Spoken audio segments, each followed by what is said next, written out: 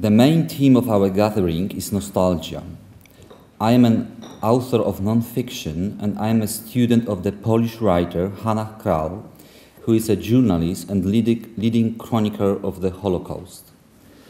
When, at the age of 20, I first started to write, Hanna Kral often used to tell me that all the words in existence have already been used. They're all worn out, and then that as I write, I should always be aware of that fact. I have now written several books, short ones, each no more than 120 pages long. One of them is about the women in Bosnia and Herzegovina who stand over open mass graves, watching the specialists do their work, the forensic anthropologists who extract human bones from deep pits and try to reassemble them like doing a jigsaw puzzle to form complete skeletons. These women are waiting for the bodies of their murdered men, fathers, husbands, brothers and sons. For years, with the help of DNA tests, the remains of men who perished in the war of 1992 to 1995 have been identified and returned to their women, who can then give them a decent burial. In other words, give them a proper funeral, the way it meant to be according to local custom and religion. That's what these women want. That's what gives them the strength to go on living. For how long can you go on yearning for a man you know will never be coming back, asks a war widow in my book. She doesn't want to go on yearning. Yearning for the dead is destroying her, poisoning her life. And she has children. She wants to go on living because she has no choice. She doesn't want any nostalgia. She's doing her best to push nostalgia for everything she has lost as far away from her as possible. I don't write about nostalgia either. It doesn't interest me. Nostalgia seems to me a trivial, vapid, unimportant emotion, but it must be a good one if it gets talked about the literary gatherings. We may feel nostalgia for a better, more peaceful world, but did such a word ever really exist? Everyone always thinks that the last war is the last one that will ever happen. But it never is. There has always been a Rwanda, and there always will be. Here we are, spending money on nostalgia, on digressions about literary form, researching nostalgia, discussing nostalgia, the literature of nostalgia. All these are nice occupation for safe and rich people.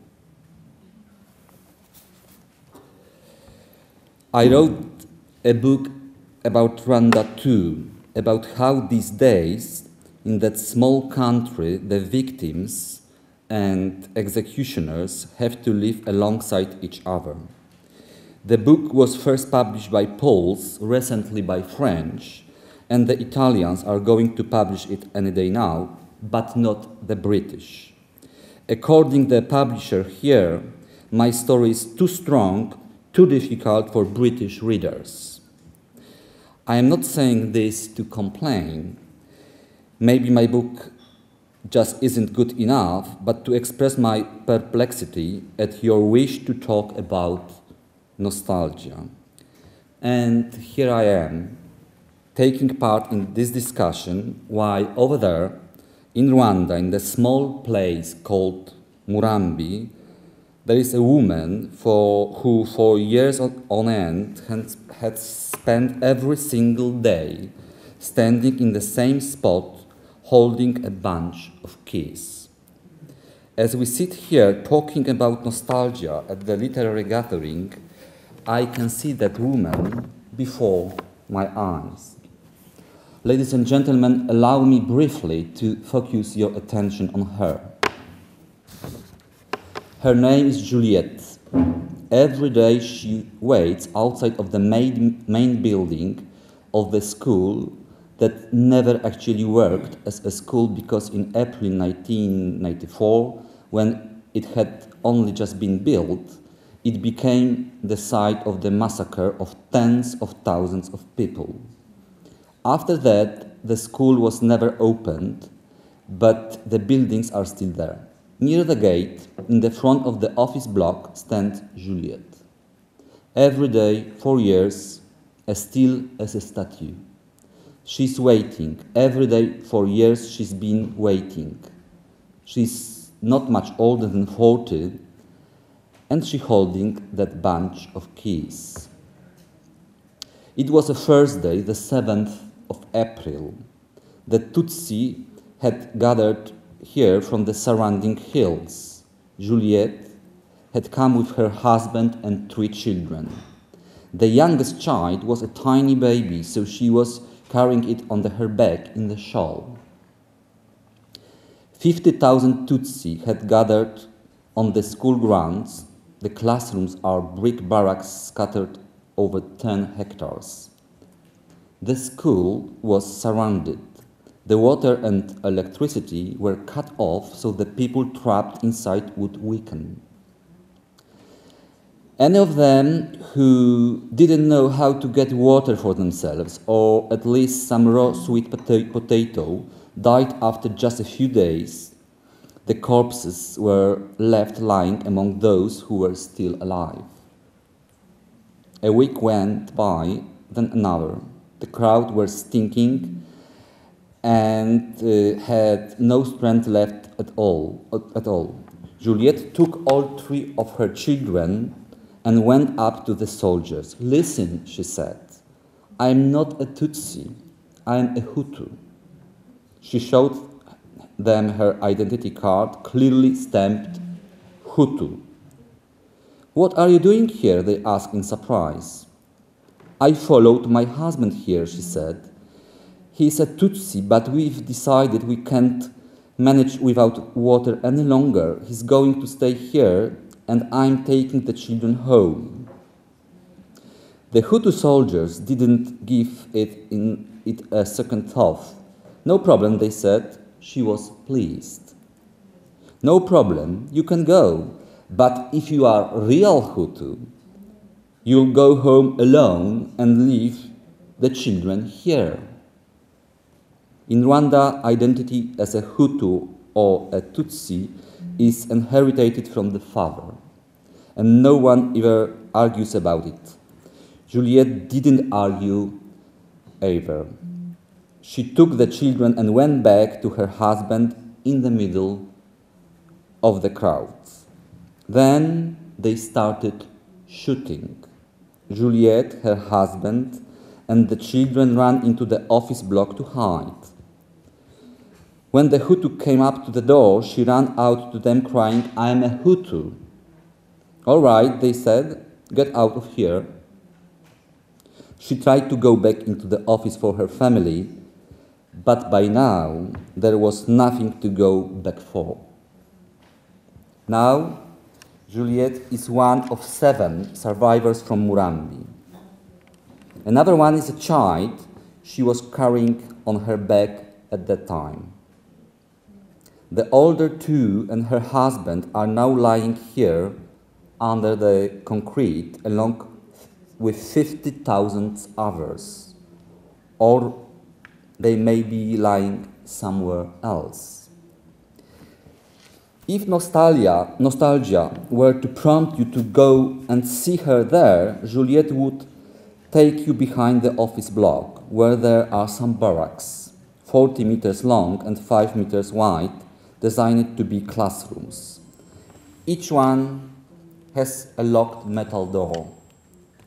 You can hear the keys jangle as Juliette opens the first one. There are no school desks in these classrooms, just wooden banks, racks made of raw planks nailed together. On them, there are people, intact. They haven't decomposed because they've been desiccated. Their skin is unbroken. It's a silent composition of figures, sculptures, stinking monuments. Frozen solids, they lie packed close together. Most are bald, but some have black hair. They are in various poses, holding their heads, shielding their eyes or ears, curling their knees up to their chins. Some are in t-shirts that have kept their color, but most of them are naked. They're shielding their groins. Some are embracing each other, others quite the opposite, have their arms sticking upwards as if trying to push something away. Their mouths are open in a scream, or closed. They are completely white, as if made of frosted glass or ice, as if someone had sprinkled them with flour. In fact, it was lime, the favorite substance of those who shove their victims into mass graves, tried and tested throughout history on all continents. Juliette will show you everything. She'll close the first door and open the next one, then another and another. There are corpses everywhere, on display for you to look at them. You can go in among the beds. You just have to be careful not to nudge one of the corpses with your foot. Sometimes there's lifeless hands sticking out of the rugs. But even if you touch it, nothing will happen. There is no need to be afraid. No one's going to tell you to watch out. You can count them, you can take photos of them, you can stay here as long as you like. Maybe at some point it will occur to you that there is a sort of shamelessness in all this, a sort of pornography, voyeurism, because you've entered to the house of death, although none of them invited you in. You will be wanting to get out of there by now. You don't want to be in the way, but Juliette will invite you to carry on. She'll open the next door, but she won't say anything. She'll just be silently insisting that we take a look at what's in here. Children. Unlike the adults, they aren't three-dimensional. Their skulls aren't round. Their bodies lie flat like slices of rolled dough, but you can see where their noses used to be, and their lips, as if someone had made them from another piece of dough and glued them onto their faces for fun. You can hear those keys jangling again. Now you can see children in the embrace of their mothers. The babies weren't killed, just their mothers. They went on sucking at the lifeless breast and died of hunger. They were still cuddling up to those breasts now. That April in Murambi, once the killing had stopped, the bulldozers got to work. It wasn't an easy job. The huge pits they excavated were soon full. The bodies barely fitted into them. Then they were sprinkled in lime and a thin layer of crumbly, sandy earth. A year after the massacre, in accordance with the wishes of the survivors, the grave was reopened with the aim of the reburying the dead under the concrete slabs. That was when they discovered that the bodies lying just under the surface were still intact, like dried mushrooms, and that some of the children's desiccated bodies had been squashed flat under the weight of the adults. 840 mummies were selected and stored in the classrooms. None of us wants to look at them. Any normal person would want to get out of here as soon as possible, leaving Juliette behind without saying goodbye. Let her stay here and guard her dead children. Let her go on standing there like a statue made of stone. Let her go on waiting for me, for you. She is the proud center of her Murambi. It isn't mine, and it isn't yours, ladies and gentlemen. How nice it is to be aware of that as we sit here discussing the literary use of nostalgia.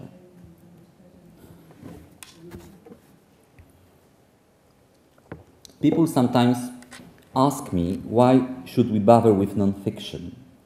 Aren't life's usual difficulties and world's problems enough for us? Wouldn't we be better off distracting ourselves from all that by immersing ourselves in fiction? Not so long ago, I used to answer like this.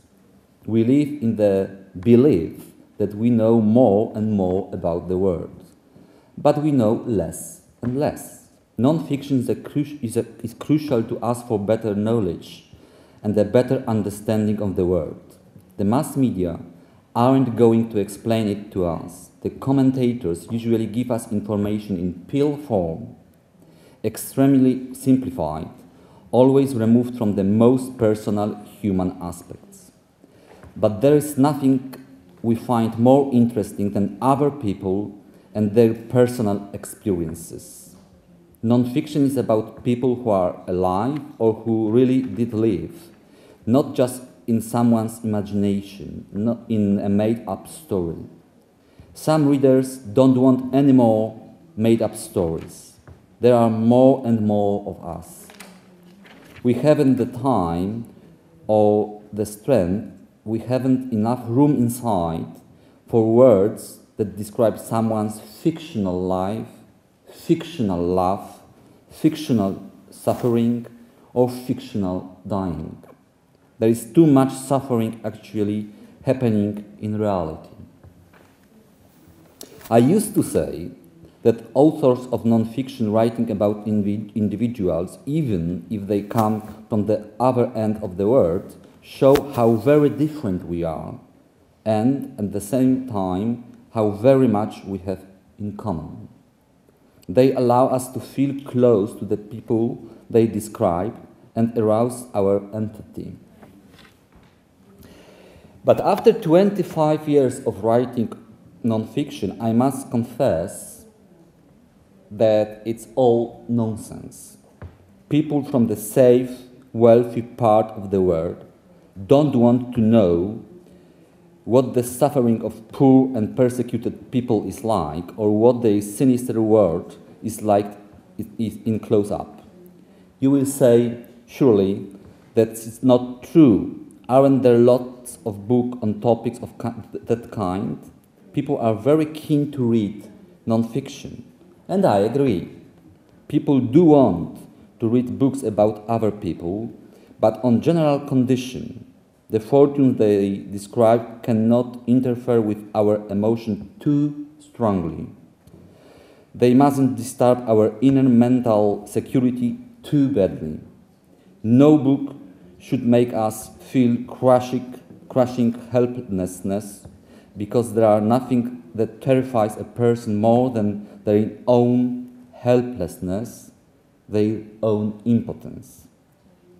Non-fiction talks about things that really happened, about the horrific suffering that people endure in this world, or at least should talk about it. not just about trivial things that don't matter. There's always a Bosnia, a Rwanda, a Syria. But what might emerge from this writing, apart from emotion, which isn't worth much? Can writing about the real world change the fate of those who suffer in any way at all? Can writing stop the killing? Can all those poor wretches be saved who board illegal boats in the effort to get into the paradise that is Europe and end up drowning in the Mediterranean? Can it save the Syrians, the Sudanese, the people of the Central African Republic? Can it help the poor in the slums of Manila, Mumbai, or Cape Town? Can it be translated into any sort of practical action? Is writing about the wrongs that people inflict on other people all for nothing?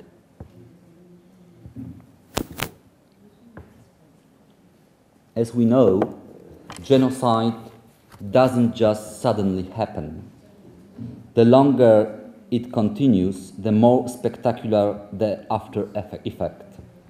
The first stage of this process involves isolating a group of people hostile to us by giving it a name. The second is dehumanization. That's correct?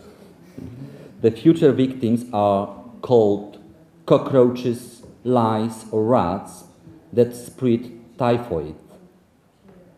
The future killers have to believe in this, so that later on, once they get the signal, they'll purge the world of these insects and vermin eagerly and with conviction.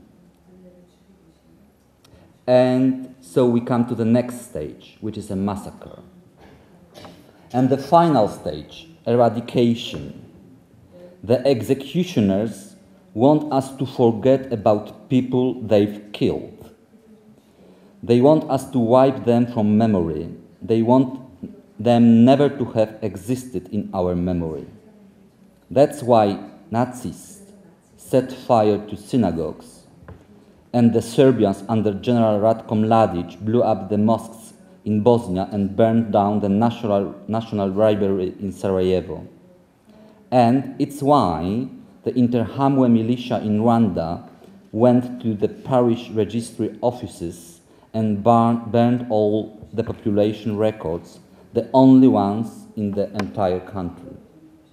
So that we'd all forget about the people they killed, so that we'd never talk about them, never write about them, and never read about them. The executioners demand our silence. If we keep silent, we are accepting their intentions. The victims expect us to remember them. We should be missing them. That's all that can come out of our writing and reading. If you want to talk about nostalgia for the Tutsi killed 20 years ago in Rwanda, then I'm ready to talk about that. The sort of nostalgia that demands courage from us, but with full awareness that the words have already been used, they're all worn out. Thank you.